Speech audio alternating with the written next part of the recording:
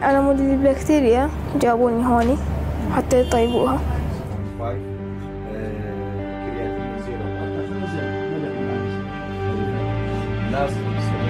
Antibiotic resistance mainly occur because of misuse of antibiotics or even abuse of antibiotics.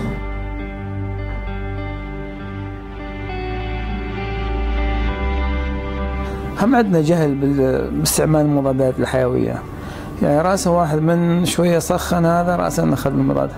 عندنا يعني ساءة استخدام بالمضادات الحيوية يعني بشكل عام.